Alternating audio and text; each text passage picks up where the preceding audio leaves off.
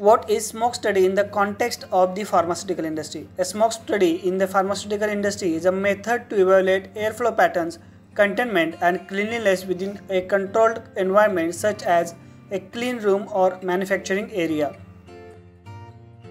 What is purpose of conducting a smoke study in a pharmaceutical industry? A purpose of conducting a smoke study is to assess the effectiveness of airflow systems, identify potential areas of contamination or cross-contamination, and ensure compliance with regulatory requirements for maintaining a controlled environment.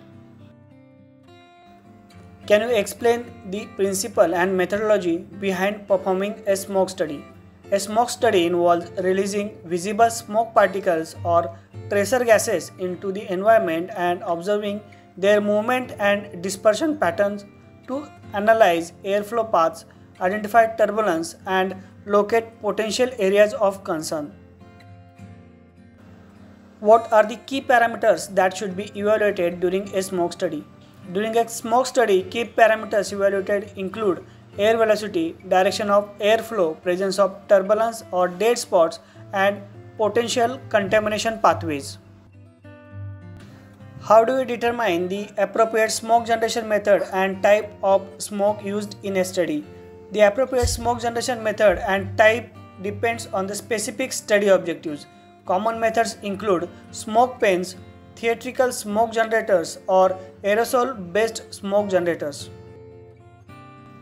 What are the potential risks or challenges associated with conducting a smoke study and how do you address them? Challenges in smoke studies may include managing smoke dispersion, ensuring representative conditions, minimizing potential disturbance to the environment, and addressing safety concerns.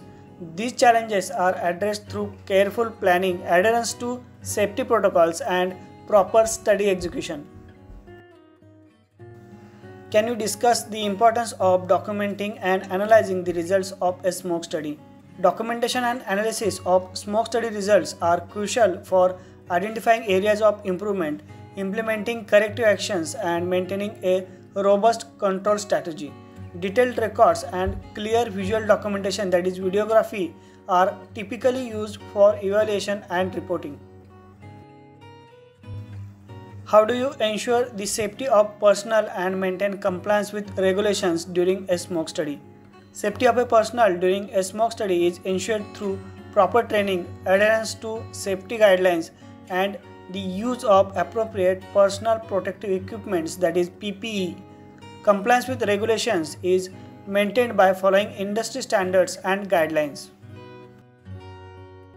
Have you encountered any specific issue or difficulties while performing a smoke study and how did you overcome them?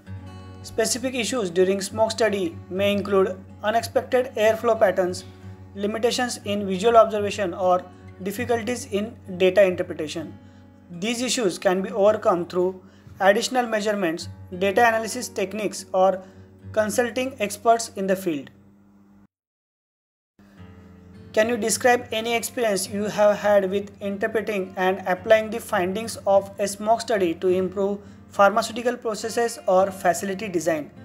Applying the findings of a smoke study involves identifying necessary modifications to airflow systems, cleanroom design, or operational procedures to enhance contamination control, improve air quality, and ensure the integrity of pharmaceutical processes.